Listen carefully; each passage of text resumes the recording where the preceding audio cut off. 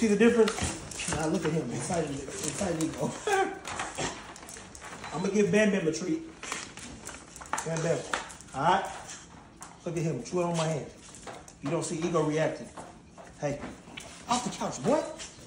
This right here is work in progress, but you gotta see the difference.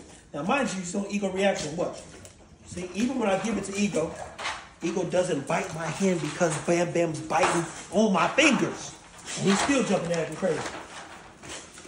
This right here, prime example of control, even when a variable is out of control. Come on. Bam Bam, goodness gracious. We gotta slow him down. People, it's a process, but you don't want a dog to be aggressive, especially towards you if you feed and take care of it. Stay tuned, I'm gonna walk you through a few more processes as we continue to better our dogs so you can better your dogs.